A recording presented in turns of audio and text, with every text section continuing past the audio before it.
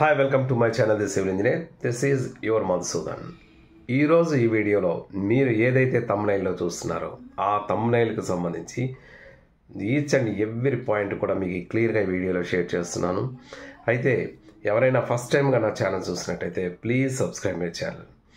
ఇక విషయంకి వస్తే ఇప్పుడు నేను ఈ వీడియోలో షేర్ చేసేది మిమ్మల్ని ఏదో బూస్టప్ చేయడానికి, మిమ్మల్ని ఎంకరేజ్ చేయడానికి నేను చేసినటువంటి వీడియో కాదు.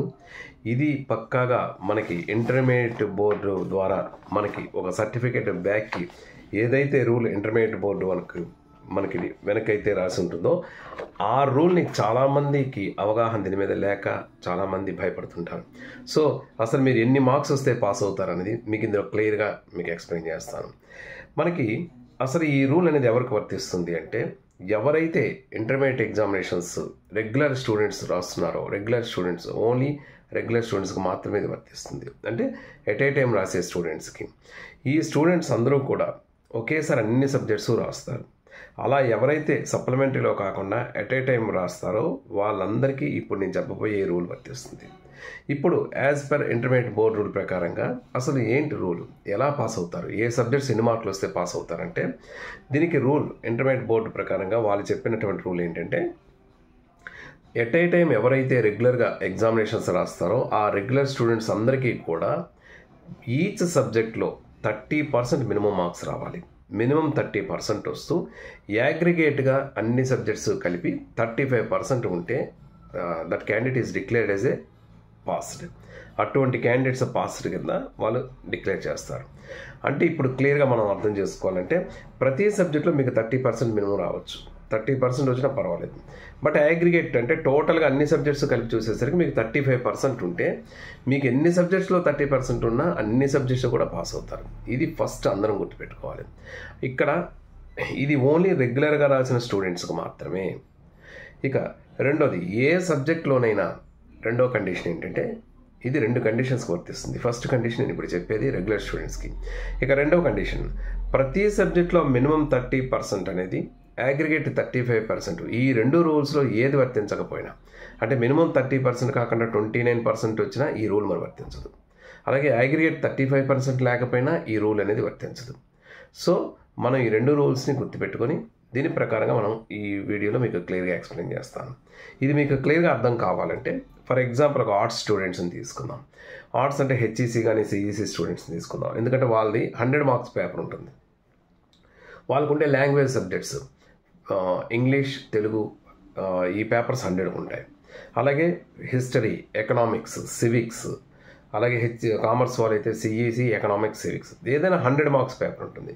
సో ఇప్పుడు 100 మార్క్స్ పేపర్లో ఈ 500 మార్క్స్లో కూడా ప్రతి సబ్జెక్ట్లో 30%, అంటే మినిమం 30 మార్క్స్ చెప్పిన ఎన్ని సబ్జెక్ట్స్ అయినా రావచ్చు. మీకు 4 సబ్జెక్ట్స్, ఫర్ ఎగ్జాంపుల్ హెచ్ఈసీ స్టూడెంట్కి 5 ఉంటాయి పేపర్స్. ఈ 5 పేపర్స్లో 4 పేపర్స్లో కూడా 30 మార్క్స్ వచ్చినా పర్వాలేదు. బట్ ఐదో ఒక సబ్జెక్ట్లోనైనా ఆయనకి పర్సంటేజ్ ఎక్కువ రావాలి. ఎంత పర్సంటేజ్ రావాలంటే, ఈ 5 సబ్జెక్ట్స్ కలిపితే 35% ఉండాలి. 5 సబ్జెక్ట్స్కి 35% అంటే 500కి 35%. 500కి 35% అంటే మనకి 175 మార్క్స్ అవుతాయి. So total marks 170. అంటే ఇప్పుడు ఇక్కడ మీకు అర్థమవుతుంది, ఒక హెచ్ఈసీ స్టూడెంట్కి 4 సబ్జెక్ట్స్లో 30 మార్క్స్ వచ్చి ఒక సబ్జెక్ట్లో 55 మార్క్స్ వచ్చాయి అనుకుందాం. వస్తే టోటల్గా మీకు 175 మార్క్స్ వస్తుంది. అంటే ఇప్పుడు మనకి యాజ్ పర్ ఇంటర్మీడియట్ బోర్డు వాళ్ళు ఇచ్చిన రూల్ ప్రకారంగా అతనికి ప్రతి సబ్జెక్ట్లో 30% ఉంది, అగ్రిగేట్ 35% ఉంది. సో అతను పాస్ కింద డిక్లేర్ అవుతాడు. బట్ ఏదైనా ఒక సబ్జెక్ట్లో 30% కాకుండా, 30 మార్క్స్ కాకుండా 29 మార్క్స్ వచ్చాయనుకోండి, అప్పుడు ఈ 4 సబ్జెక్ట్స్ కూడా ఫెయిల్ అయిపోతాడు. సో ఎవరైతే అన్ని సబ్జెక్ట్స్ ఒకే టైం రాసే స్టూడెంట్ ఖచ్చితంగా ప్రతి సబ్జెక్ట్లో 30 మార్కులు టచ్ అవ్వాలి. 30 మార్కులు టచ్ అయితే చాలు. దాని మీద అగ్రిగేట్ 35 రావాలి. ఇప్పుడు మీకు డౌట్ వస్తుంది, 35% అగ్రిగేట్ అనేది వస్తుందా అనేది. డెఫినెట్గా ప్రతి ఒక్కరు కూడా వస్తుంది. ఎందుకంటే ఆర్ట్స్ స్టూడెంట్స్కి అయితే తెలుగు, ఇంగ్లీష్, ఈ లాంగ్వేజెస్లో కానీ వాళ్ళ సబ్జెక్ట్లో కానీ ప్రతి సబ్జెక్టు 30 అంటే 30లా పడవు కదా. కొన్ని సబ్జెక్ట్స్ 35, 36, 32, 40 పడవచ్చు. సో ఓవరాల్గా చూసుకుంటే అతనికి 175 మార్క్స్ అనేవి ఈజీగా వచ్చేస్తాయి. సో ప్రతి సబ్జెక్ట్లో అతను 30 మార్కులు టచ్ అయితే చాలు, పాస్ అవుతాడు. అదేవిధంగా సిఈసీ స్టూడెంట్కి కూడా అంతే. ప్రతి సబ్జెక్ట్లో 30 మార్కులు వస్తూ ఏదో ఒక సబ్జెక్ట్లో నేను ఎక్కువ మార్కులు వస్తే టోటల్గా తనకి 35% రావాలి. వచ్చినట్టయితే తను కూడా పాస్ అవుతాడు. ఇక సైన్స్ స్టూడెంట్స్కి చూద్దాం. Science students చూసుకున్నట్టే for example MPC student చూస్తే తనకు మ్యాథ్స్, ఫిజిక్స్, కెమిస్ట్రీ ఉంటాయి లాంగ్వేజెస్తో పాటు. లాంగ్వేజెస్ 100 మార్క్స్ కాబట్టి 30 వచ్చినా ప్రాబ్లం లేదు. ఇక మ్యాథమెటిక్స్ 75 మార్క్స్కి 30% అంటే 23 మార్క్స్ వస్తే చాలు. అది 1A అవ్వచ్చు, 1B అవ్వచ్చు, అలాగే 2A అవ్వచ్చు, 2B అవ్వచ్చు.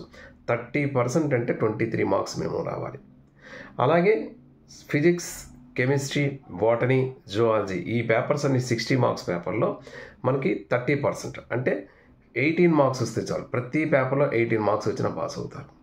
బట్ టోటల్ కలిపేసరికి ఎంపీసీ స్టూడెంట్కి అయితే Telugu, English, maths 1A, 1B అలాగే ఫిజిక్స్, కెమిస్ట్రీ మొత్తం కలిపేసరికి టోటల్గా 35% రావాలి. వాళ్ళ టోటల్ మార్క్స్ ఎన్ని ఉంటాయో ఆ మార్క్స్లో 35% రావాలి. అలాగే సెకండ్ ఇయర్ స్టూడెంట్స్ చూసుకున్నా కూడా సెకండ్ ఇయర్ వాళ్ళకి కూడా అంతే. టోటల్ మార్క్స్ ప్రతి సబ్జెక్ట్లో మనకి 30% వస్తూ అగ్రిగేట్గా టోటల్గా కలిపేసరికి 35% రావాలి. ఇక సైన్స్ స్టూడెంట్స్ మ్యాథ్స్ బైపీసీ వాళ్ళు అవ్వచ్చు, ఎంపీసీ వాళ్ళు అవ్వచ్చు, వాళ్ళకి 35% అనేది డెఫినెట్గా వస్తుంది. ఎందువల్లంటే వాళ్ళకి ల్యాబ్స్, ప్రాక్టికల్స్ ఉంటాయి కాబట్టి ప్రాక్టికల్ మార్క్స్ కవర్ అయిపోతాయి కాబట్టి 35% డెఫినెట్గా వస్తుంది. సో వాళ్ళు ఇండివిజువల్గా ప్రతి సబ్జెక్ట్లో 30% వచ్చేటట్టు చూసుకోవాలి. ఇప్పుడు ఇండివిజువల్గా 30% ఎలా ఉంటుందో చెప్తాను. ఎంపీసీ వాళ్ళకైతే మ్యాథ్స్ 75 మార్క్స్కి 27 రావాల్సిన అవసరం లేదు. 23 మార్క్స్ వస్తే చాలు. 2A అయినా 2B అయినా 23 మార్క్స్ వస్తే చాలు. అలాగే physics 60 marks, chemistry, botany, zoology ఈ సైన్స్ సబ్జెక్ట్స్ అన్నింటిలో కూడా 60 మార్క్స్ పేపర్ కాబట్టి వీటికి 30% అంటే 18 మార్క్స్ వస్తే చాలు. 21 మార్క్స్ రావాల్సిన అవసరం లేదు.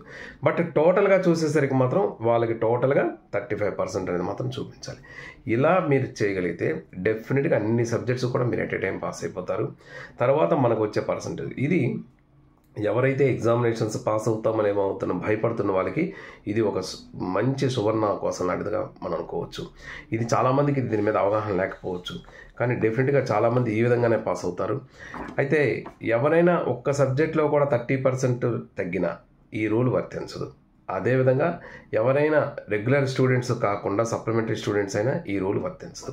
ఈ 2 కండిషన్స్ మాత్రం మనం గమనించాలి. అయితే ఇక సప్లిమెంటరీ స్టూడెంట్స్కి ఎన్ని మార్కులు పాస్ అంటే సప్లిమెంటరీ స్టూడెంట్స్కి డెఫినెట్గా 35% మాత్రమే రావాలి. ఈ రూల్ అనేది వాళ్ళకి వర్తించదు. సప్లైలో రాసే వాళ్ళు ఖచ్చితంగా ఇప్పుడు మ్యాథమెటిక్స్ ఉందంటే 27 రావాలి. ఫిజిక్స్ కానీ, కెమిస్ట్రీ, బాటనీ, జువాలజీ ఇవన్నీ కూడా 21 మార్క్సే రావాలి, 35%. అలాగే హిస్టరీ, ఎకనామిక్స్, సివిక్స్ వీటన్నిటిలో కూడా 35 మార్క్స్ చెప్పున పాస్ అవ్వాలి. ఓన్లీ రెగ్యులర్ స్టూడెంట్స్కి మాత్రమే ఈ రూల్ అనేది వర్తిస్తుంది. దీనికి సంబంధించి ఇప్పుడు మీరు ఎంతమంది మీ ఫ్రెండ్స్కి మీ వీడియోని షేర్ చేస్తే వాళ్ళందరికీ వాళ్ళకు ఒక ధైర్యాన్ని ఇచ్చిన వాళ్ళు అవుతారు. దీనికి సంబంధించి ఇంకా మీకు ఏమైనా డౌట్స్ ఉన్నట్టయితే కామెంట్ బాక్స్లో పోస్ట్ చేయండి. ప్రతి ఒక్క డౌట్ను కూడా నేను క్లారిఫై చేస్తాను. అందుకు ఈజీగా ప్రతి ఒక్కరికి కూడా మినిమం 30% వస్తున్నాయి. ఇలా ప్రతి సబ్జెక్టులు కూడా చూసుకోండి. సబ్జెక్ట్ వైజ్ 30% మీరు చూసుకొని అగ్రిగేట్ 35% వచ్చి మీరు డెఫినెట్గా మీ అందరికీ 35% అగ్రిగేట్ ఉంటుంది. ఓన్లీ మినిమం 30 టచ్ అయితే చాలు. బట్ ఇదే ఓన్లీ రెగ్యులర్ స్టూడెంట్స్కే. సో ఈ వీడియోకి సంబంధించి మీకు ఏమైనా డౌట్స్ ఉన్నట్టయితే కామెంట్ బాక్స్లో పోస్ట్ చేయండి. అలాగే ఈ వీడియో కానీ మీకు నచ్చినట్టయితే please like, share and comment on this video. Thank you so much for your watching. This is your Madhusudan. Thank you.